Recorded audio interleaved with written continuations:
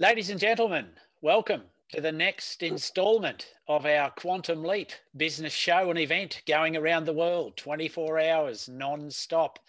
And my next guest is a lady that knows a thing or two about wine. So those of you out in the hospitality business, perhaps even tourism, should enjoy this immensely. So without further ado, let's crack on. So Emma, welcome to the program. Hi, thank you very much for having me. Emma, not that it should make any difference, but you were the first female to win the UK Winemaker of the Year award, and not only once, but twice. What makes a great winemaker? Well, slight correction. There was one other woman who has won it once before, but I'm the first woman to have won it twice. There we go. Yep. Yeah. I would say good winemaking is 90% logistics, organization, and cleaning. The other 10% is what differentiates the good from the great. And I think it's all about the tasting. It's all in the nuances of the palate when you're tasting different tanks, different wines, and coming up with the blends, etc.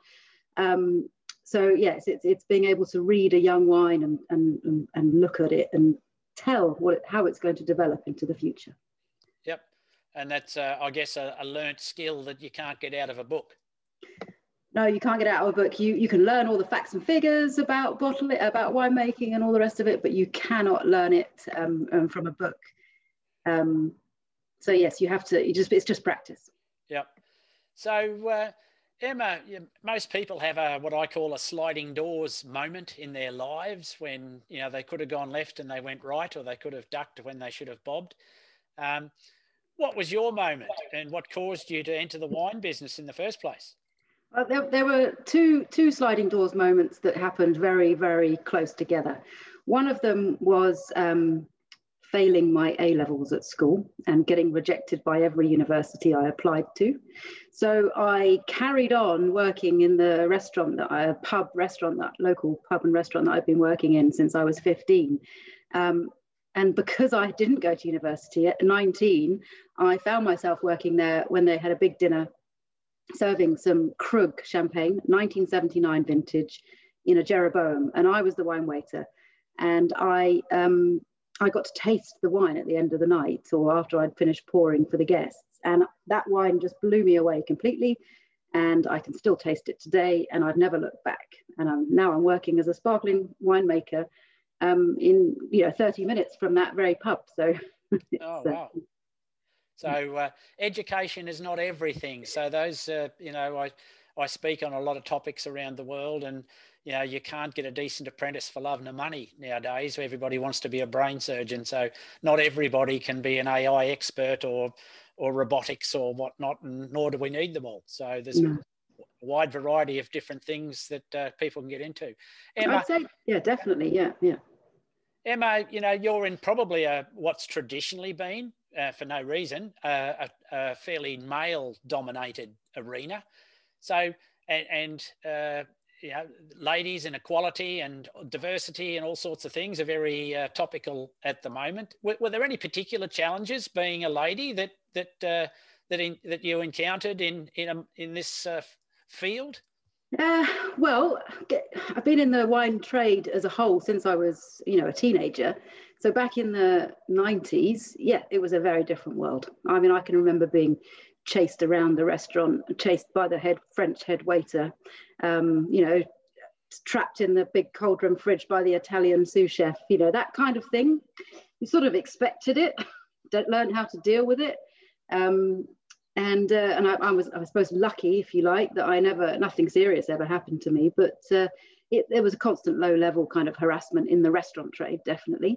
In the wine business itself, when I was working in the trade in London, I'd guess it's very old boy network up there at the time, back in the 90s. And yes, you did meet some challenges along the way. But the one thing I will say about the production industry in the UK is it's very, very equal between men and women. It's still very white, definitely. It's not diverse in terms of ethnic background, but it's a split between men and women. It's very, very equal, I'd say, because we don't have any traditions.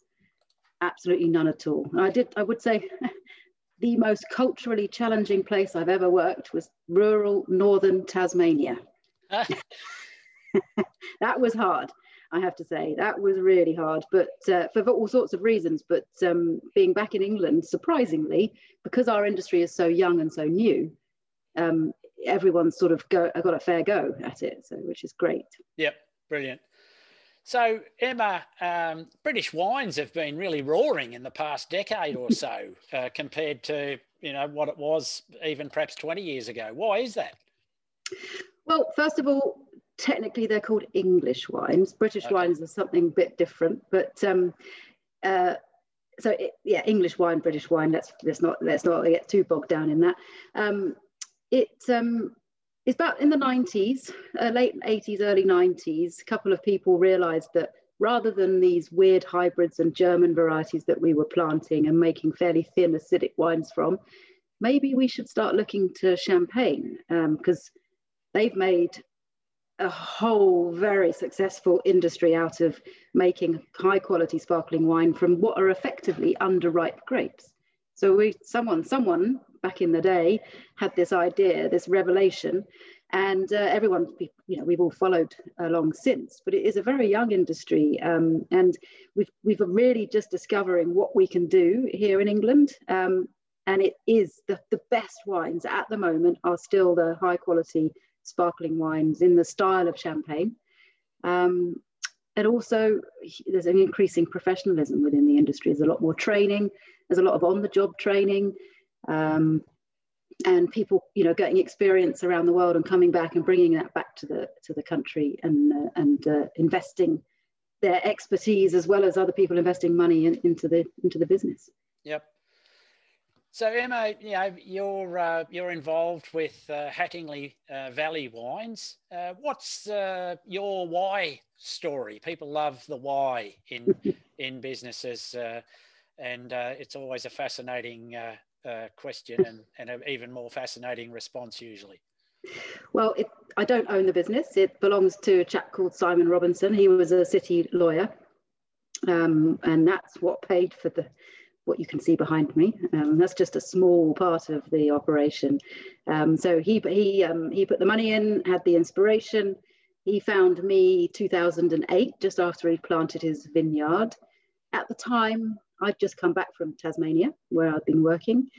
And to be honest, I hadn't really got the experience to build a winery on this scale. But Simon didn't know that, and I didn't know that either. So I just said, yeah, sure, I can do that. And at the time, it was going to be a relatively small winery, but because he just wanted to diversify on his farm. He had some old chicken sheds. What am I going to do with them? And we ended up knocking everything down and starting from scratch. And we're now one of the biggest wineries in the UK. So yeah, he just fancied having a vineyard. And now this is the monster we've created. And getting bigger by looking at all the awards you've been winning and all sorts of other things that are happening. So for other people out there in talking about awards, and there are a lot of businesses out there that enter into awards and accolades of some kind, irrespective of what sort of business it is. How do you go about positioning a great award-winning bid if that's the process? Well, most of the competitions we enter, International Wine Challenge, Decanter, Champagne and Sparkling Wine World Championships, those big international competitions, as well as the National Wine GB competition, they're all judged on blind tasting. So you don't make a bid as such because you enter your wine into the category that you're qualified for. They're all blind. They're all served to the judges completely blind. Some of the competitions are better than others. So you don't actually have to make a bid as such.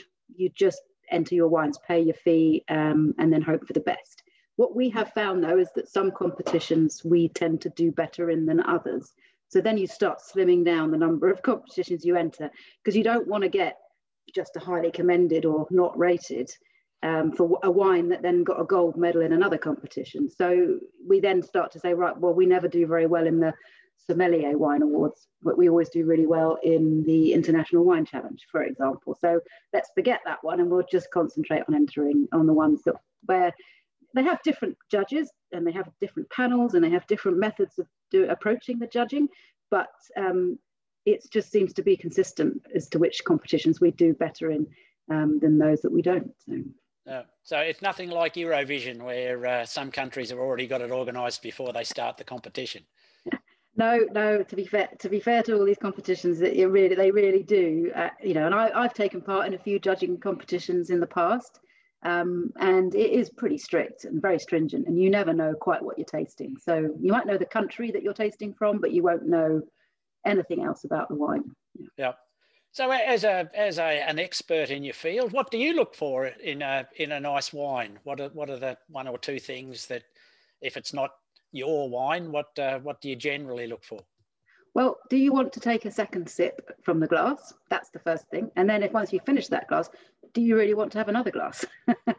And I get a lot of free wine in my line of work. I get given bottles, I swap bottles, you know, I get to go to lots of, well, in normal times, I get to go to lots of tastings and dinners and things. So, you know, the key for me is, would I spend my own money on that wine? That's what makes it. Yep.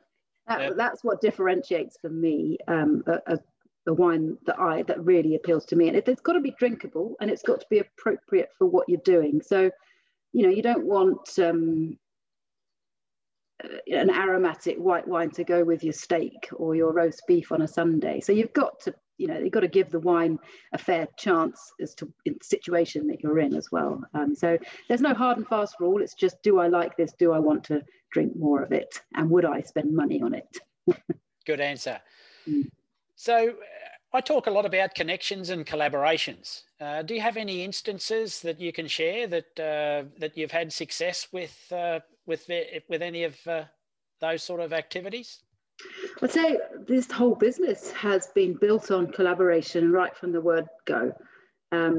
Simon, my boss, the owner of the business, he's always had a very collaborative approach in terms of how we get everybody in the team involved in all the blending. As we get bigger, it gets a bit more tricky and a bit more unwieldy, but we do work with the whole team to make lots of the decisions.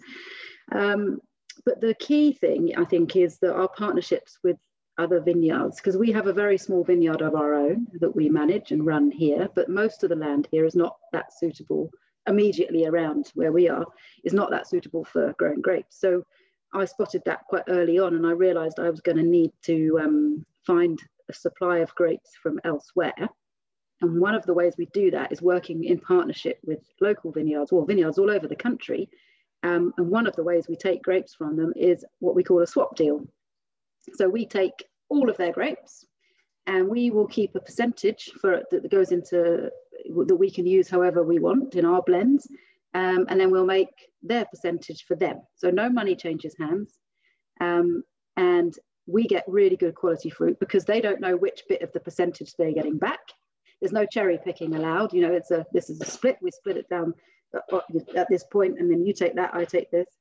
So they're incentivized to grow the very best grapes they can, and we're incentivized to make the very best wine we can from those grapes, because we're both going to get a share of them. And at any stage until the blending, we don't know which share is going where. So it is a real collaborative approach, and it works really well for us.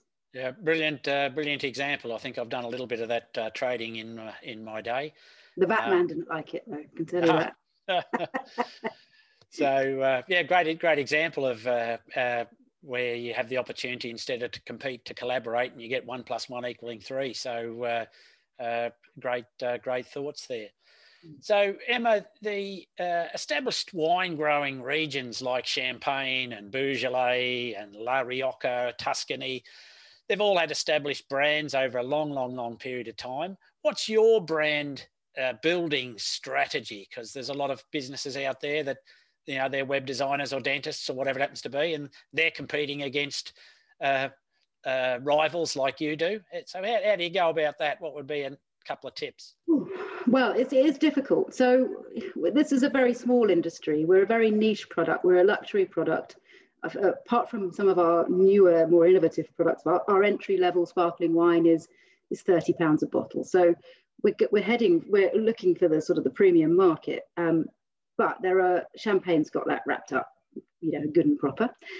We are competing directly with high-level champagnes, so there's no doubt about that. There are a couple of other wineries in the UK. I'll name drop a couple. Nye Timber. They go for the high-end luxury image, and they've got the money behind them to do that. And then someone like Chapel Down, for example, over in Kent, they are known more for much better, lower value wines, sort of around the 15 to 20 pound mark. So more approachable, more easier to access. We're somewhere in the middle. So we can't compete on either scale. We can't compete on price with Chapel Down, and we can't compete on the marketing budget with Nye Timber. So we're going for a slightly more quirky image. What Gareth, our commercial director, what he's looking for, he wants us to be Britain's best loved winery, because we're a bit quirky, we're a bit different in our marketing, and we're not pretending to be, a super luxury brand. We don't have that budget. We couldn't keep that up. They'd soon see through us. So that's what we've gone for, and it's worked quite well so far. So we're, fingers crossed, it continues to work quite well. Yeah. So you almost should create an adopt a winery strategy, and you be the favourite for the local market. So Emma, New World Wines took the UK by storm a few decades ago and quickly grabbed 20-25% of the market with descriptive labelling, which was nothing to do with the wine. It was all what you would do with it once you had a sip or two, and what went with what and what have you. What's your thought from a marketing perspective on descriptive labelling? And that not only applies for wines, but other products. I think you have to do it now. Doesn't matter what your front label looks like. You can have as little information on your front label. In fact, I've got a great example of one. This is, I don't know whether you can see that. Yep. Rastafarian character there. Yep. So that's the front label. There's no writing on it whatsoever, but it's got a lot of detail on the back. Yep. And that's important because everyone, if you go and just wander around a supermarket wine department, everyone picks up a bottle and they immediately turn it over to read the back. They're attracted by the front and then they read the back. So you have to put information on there. You have to put detail about what the varieties are, as long as they're recognizable ones, And I think that assumption that the old world regions in France, Italy, Spain, that just with the region name or the vineyard name on the front, the assumption that the customer, they're just going to know, because of course doesn't everybody know exactly what's in a bottle of Bordeaux or bottle of Burgundy. People don't. They can't make that assumption anymore. So you have to put the information on the back, and we do. So you can play around as much as you like with the front label, and that can inspire someone to pick it up off the shelf. But you've got to give them something to make them follow through on the purchase, and they've got to think, oh, I want to try this. And it's not just a basic description. It's got to be I try and on the back of our labels, I write a little note from myself on every single different label we have. Why, what was special about that vintage, why we did this wine, why we made it. And so I think that's really important now, definitely. Great tips. So Emma, COVID has been, just a little story that snuck up into the news for half a day in the last 18 months or so. And, you guys must have been hit as hard as just about anybody floating around. What strategies did you put into place to try and overcome your particular circumstances? Well, we were very worried in April last year. So, because most of our business was through a wholesaler distributor based in London, in going out to restaurants, hotels, pubs, bars, etc. And that died overnight, of course. And then also we were just making some serious inroads into the US market. And we actually shipped a container of wine out to the US the week before the lockdown happened. And needless to say, we haven't yet had to ship another one out there because their restaurant business went as well. It disappeared overnight. And that's where our forte was in terms of sales. Because you got to persuade someone to spend that much money on a bottle of wine, you've got to have someone hand selling it pretty much. That's what we thought. That's what we always thought. But the pandemic just turned the world on its head, as we all know. So I can't take any credit for this. I have to say it was the commercial side of the business. I'm production. So they completely revamped the website, rewrote it, made it much more user-friendly for both the client, the customer, and for us. So instead of, we'd get 20 orders in over a weekend, and it would take us until Wednesday just to process them and ship them out. We get 150 orders, 200 orders in over a weekend, and they're shipped out by 11 o'clock on a Monday morning. So just the difference we had to change the way we packed the wine. So instead of sending out pallets of a single wine, 460 bottles on a pallet of one wine, we were now doing mixed cases. So one of this, one of that. And all of us, I got in vans driving locally, delivering. The owner, he came in and was doing deliveries. We were all finance director, commercial director, down to the lowliest cellar hand. We were all packing up mixed cases, printing out labels, and we just got on with it and did it. And it turned everything around. We went from 5% direct to consumer through website and cellar door to over 30% overnight, sort of within a month. And it just saved our business completely, and we're now we're seeing it maintaining as well. So it's amazing, really. I think what the key thing was that people who were never comfortable buying online, and particularly not comfortable buying wine online, they had no choice. So we adopted a social media strategy. We had a television advert that we filmed here in the winery, and then it went on Sky in the summer last year. And just the publicity we got from that, just because it was the first English winery that's ever advertised on television, we got this amazing response, and we've maintained it. It's brilliant. So now we've just got to make sure we can maintain that direct to consumer market, while we're also getting back into restaurants. And if we can do that, then we're home free. So. Yep. And probably out of that, the direct to consumer has far better margins than it is working through a wholesaler or a distributor of some kind. It does have far better margins. The only thing about that is we now have a massive duty and VAT bill that we have to pay to HMRC, which we never had, because all our sales before were ex VAT, ex duty, under bond. So, we now have to. It's a bit of a shock. The finance director, I've just written a check for 30,000 to HMRC. It's just like, well, we earned the money, so it's fine. But yeah, it's a whole new mindset we have to get used to. Brilliant.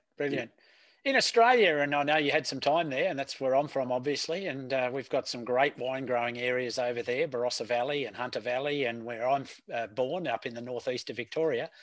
They have winery tours where busloads of people can get some sample. Great marketing, but also great days out. I never see it. Well, it may be happening, but I never see it here in England. Why is that? Well, we do it. We do tours. They're by appointment. So because we only do them on the weekend. So we can't really have forklifts buzzing about and people wandering about. So we keep the staff working Monday to Friday and the visitors on the weekends. It's just safer that way and easier. It's a big thing now. It's just starting to really happen. So there's Vineyards of Hampshire, there's the Wine Garden of England in Kent, Sussex, Vineyards of Sussex. They're all starting to club together and bring these wine tours. But the crucial difference between, Barossa Valley, Napa Valley, and here is that, the nearest vineyard to us here is 5 or 6 miles away. So whereas in Napa Valley, you literally go next door to the next one, or it's on the same road, and it's everything's close by, and there are lots of wineries in one place, and so people can do a whole day. They can spend a whole day going winery to winery. So it is starting to happen a bit more, but there's a lot more driving involved to get between the wineries here. So you might just go to one winery for the day and then go home again, or maybe get 2 in, because otherwise you just be spending the whole day in the car. Yep. Okay. Good reasoning. So, Emma, juniper-based gin was becoming very fatigued, and then all of a sudden we've seen this explosion taken on with the botanicals that are added to, and now we've got gin distilleries popping up everywhere. Is there a similar opportunity on the horizon in the wine industry space? Well, for a start, I wouldn't put botanicals in my wine. Anyway, let's get that clear. The thing about wine is that we're so dependent on the weather each year, and we get one chance to make the wine. You know, with gin, you can make it, you can start again the next week and have another go. If you don't get it right, you just bin that and start again. And it's a very, very quick turnaround from, you know, in production. Whereas our wines take years to come through, and you can't just change your vineyard either, because, you know, a vineyard life is 25 years. You can't just dig up your vines and plant anymore. You can, but you're going to wait another 5 to 10 years before they're ready to you know, produce any wine for sale. So the one thing that we have done, and I think we're seeing more in England, is being a bit more innovative with what we've got. So making in 2020, for example, 2019, where we had some really ripe, sunny, we had really, really hot days and the grapes were really ripe, we started making some still wines. So rosé, still rosé. It's half the price of the sparkling rosé, because instead of it taking 5 years for it to be ready, it takes 5 months for it to be ready. So that's where we can save the money. The grapes cost the same. In fact, the grapes cost more because we're doing more to the vines to make them ripen the grapes faster. But you know, it's a much faster turnaround, and it's much more approachable for the consumer to spend £15 than it is to spend £35 on a bottle of rosé. So that's one thing we're doing, and also making fizzy sparkling wine from unusual base wine. So instead of the classic champagne style wines, we've got a sparkling wine from Bacchus, which is an aromatic variety, and a sparkling wine made from red Pinot Noir. So we make red wine and then make it sparkle. So nothing like the Barossa or the Australian sparkling Shirazes. Those are big, heavy wines. This is a very light Pinot Noir that we've made fizzy. So that's what we're doing, being innovative with what we've got, and grabbing the opportunities when we can, when the weather allows us to. I don't know that we'll be doing any of that this year because the weather's so awful so far. But yeah, you never know. So I call that being nimble and being agile rather than pivoting, which is I hate the word. Oh, I've tried to avoid using it at all. That word. Yeah. Because I know on that subject in Australia years ago, and I'm talking quite a few years ago, they brought out this thing called Chateau de Cardboard, which was wine in a 2, 3, 4 litre cardboard container that you had a little tap down the bottom like a little keg, and consumed it like it was beer or something similar, and that was really popular. But then all of a sudden it's died. And I've seen recently here in the UK, there's a company that's putting wine in a can. Oh yeah, that's happening, and there's no reason why it shouldn't be. I mean, it's not going to be the real high-end stuff, but it's definitely a move away from heavy glass bottles. Aluminium is infinitely recyclable, and it's lightweight. You take it on a picnic. It's a small volume. You don't need to have a separate glass. You don't need to have a bottle opener. You can just crack the can and drink it there and then. So yeah, that kind of thing is becoming much more common, much more popular. I think we'll see more and more of it, but it's definitely on the at the moment. It's not the real high end wines. With very good quality, but not sort of the really high-end stuff. And also, you've got to have a specialist canning facility as well. Most of us have invested heavily in bottling lines and things like that. We just, the thought of having to start again with a whole different process is a bit daunting. So. Yeah, I can imagine. Mm. So, Emma, a lot of businesses have had to compete with multinational bullies like Amazon and Booking.com and Diageo and whatnot. How do you deal with the so-called big boys? That must be some interesting stories you probably can't share here, but how do you deal with that? Well, I confess, I've used Booking.com myself, and I use Amazon, but if you can't beat them, you join them. So, we've just launched on Amazon. So we now ship out a couple of pallets to Amazon, and in a few weeks it will be available for next day delivery, maybe even same day delivery in London. They've got fulfillment capabilities that we can a case from us on a Saturday. We're not generally here, so we won't dispatch it until Monday. They won't get it till Tuesday. Whereas on Amazon, if they order it on a Sunday night, they'll get it on the Monday morning. So yeah, so if you can't beat them, join them. So what's next on your agenda? What's either where you are now or any other dreams, aspirations? When's the book coming out? All that sort of stuff? I've already written the book on English, how to start a vineyard in England. It's not that, I don't think that is on Amazon, to be honest. What do I see? I think, well, for me, I want to continue making the very best wine I can.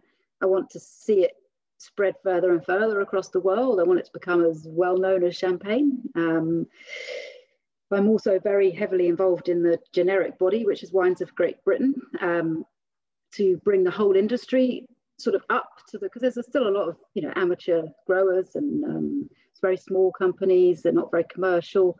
So to bring up the standard of winemaking in the country up to real professional commercial level, and take the wine world by storm, or continue to take the wine world by storm, because we're already part of the way there. Brilliant, brilliant. And as far as the Hattingley Valley operation is it going to expand? How do people get hold of you? Can they come and visit? Has the restrictions lifted? How's that all going? Yeah, we're back doing tours on the weekends, and private tours during the week, sort of late afternoon, early evening tours during the week. If you want to book those, go to our website. It's hattingleyvalley.com. Take a look on there. Lots of things, we do lots of special offers with our wines that we're selling, as I say, direct to consumer. We are in a few shops like Waitrose and lots of other places that you can buy online. Yeah, come and see us. Why not? I mean, have a day out. We're all allowed to now, and I think we're even allowed to take people inside now. So brilliant. Emma Rice, it's been my pleasure to have you on our program today, and for all the wine lovers out there, I'm sure they've got some interesting insights into the operations. And thank you very much for your time, and we look forward to some great interactions going forward. Thank you very much for being on the show. Well, thank you very much for having me.